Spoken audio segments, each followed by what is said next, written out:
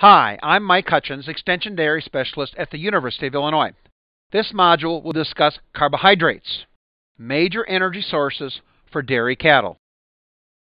When we look at carbohydrates, we can look at first how we define a carbohydrate. It is defined by the ratio of carbon to hydrogen to oxygen in the ratio of 1 to 2 to 1.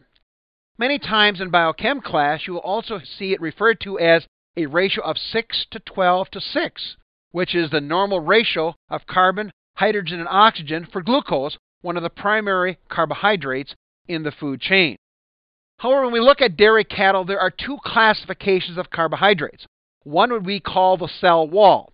The cell wall is lower in digestibility and high in fiber, and increases as plants mature.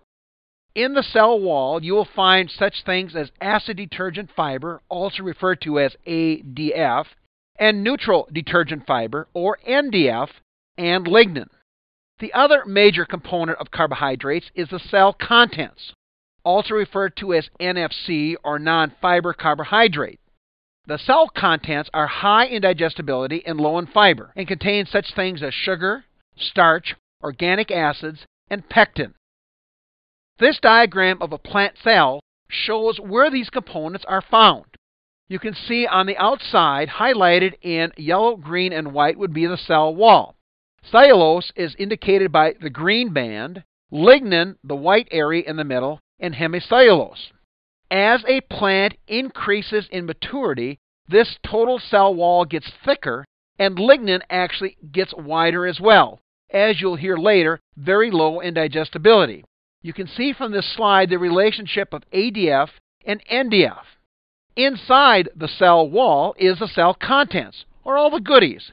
This is what you and I would eat each day: protein, sugar, fat, starches, pectins, and some minerals. Let's look at each of these major breakdowns.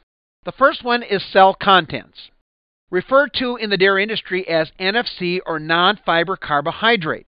This is a calculated number, and we get that by taking 100 or 100% dry matter, subtract from it the percent crude protein, the percent NDF, the percent ash, and the percent fat. Another term is NSC, non-structural carbohydrates, and this is normally analyzed in the lab for sugars and starches primarily.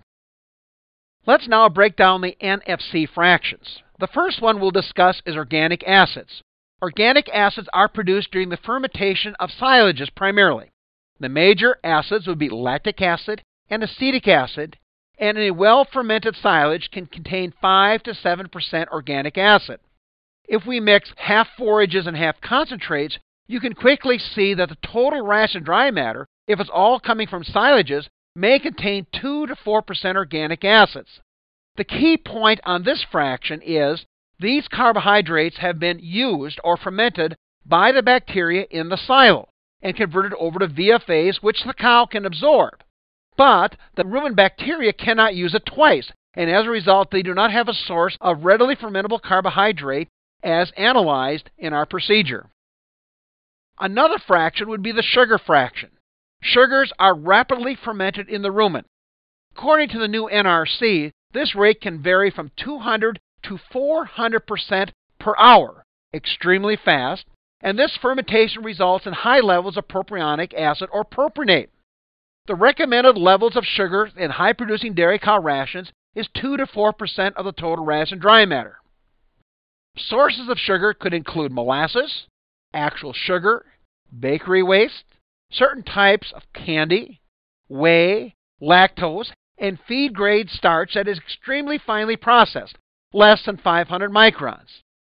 The key point on this one is that these sugars can rapidly jumpstart the fermentation, as it is rapidly and quickly available in the rumen, but also can cause rumen acidosis if we are at excessively high levels. Another fraction is the starch fraction. The rate of fermentation in the rumen will vary depending on its source and how we would process the starch.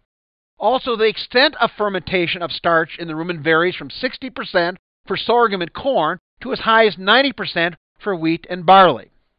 The recommended level of starch in the high-producing dairy cow ration will vary from 25 to 30% depending on other ration factors. Here the key point is Careful management is needed to optimize rumen performance and fermentation while avoiding or minimizing metabolic risks and acidosis. Such things to manage will be the level of starch, its form, the fiber level, the fiber form, the feeding system, fat level, and fat type. This slide shows the relationship on how fast or slow starches will go depending on its source and form. So on this slide, you can see the slow starches are sorghum and corn, where the really rapid ones are wheat and barley. On the right side, we can see how processing changes the rate as well. The slow carbohydrate would be dry and whole or rolled grains versus fast ones, which would be high moisture and steam flake.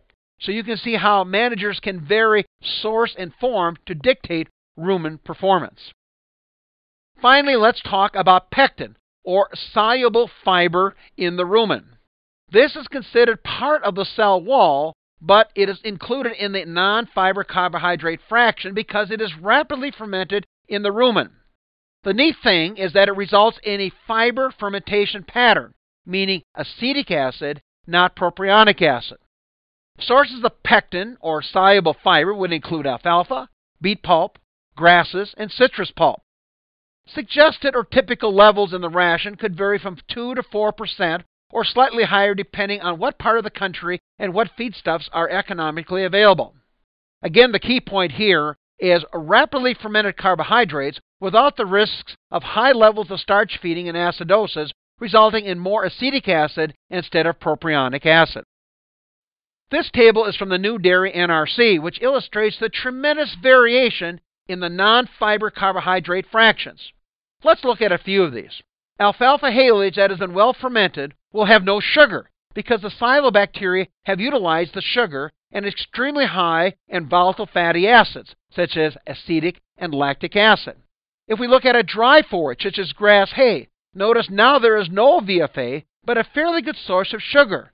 So how we ensile or handle the forage really dictates what the bacteria see and can consume. Notice corn silage and corn grain, extremely high sources of starch in the rumen that will vary depending on how it's processed and how wet the grain would be. Look at beet pulp and soy hulls, extremely excellent sources of pectin, a different type of non-fiber carbohydrate in the ration. So now you can see as a dairy manager and nutritionist how you can mix and match these various NFC fractions depending on the feedstuff you decide to put in the ration. Let's now go to our other major breakdown, and that is cell wall, consisting of neutral detergent fiber, or NDF, and acid detergent fiber, or ADF. Another breakdown is neutral detergent fiber, or NDF. Sources would include hemicellulose, cellulose, and lignin. The key factor is that NDF is related to dry matter intake or fill. As cows eat high levels of NDF, they can't eat as much feed as they have low levels of NDF. The hemicellulose is fairly high in digestibility. This is good fiber, with varying from 50 to 70% digestibility depending on its source and how it is processed, and typically will vary from 10 to 12% in the total ration dry matter for lactating cows. Cellulose is much lower in digestibility, varying from 30 to 40%, and is found in ranges from 15 to 18% in the total ration dry matter. The bad fiber is lignin. Lignin has zero digestibility and can lock up other nutrients. Therefore, we don't want high levels of lignin in the total ration dry matter. Sources of ADF include cellulose and lignin, and its high level will lower digestibility in the ration. When calculating fiber values, we can quickly get an idea of these various fractions by difference or by analysis. To determine hemicellulose, we would take the percent of NDF and subtract the percent ADF. If you want to calculate the amount of cellulose in the ration, you would take the ADF fraction and subtract from it the amount of or percent of lignin. If you want to determine how much lignin we have in the ration, we would take the ADF fraction and treat it with sulfuric acid. And that fraction that is not solubilized would be considered lignin or very low in digestibility. Again, we go back to the NRC and look at the variation from feedstuffs and different carbohydrates. Again, we have NDF, which would be the cell wall, and NFC, which would be the cell contents. And again, look at the tremendous variation on silages, corn silages, grains, and byproduct feeds, which again shows the tremendous challenge you nutritionists and farmers have in balancing carbohydrate for the high-producing dairy cow. This summarizes our discussion on carbohydrates. Thanks and have a good day.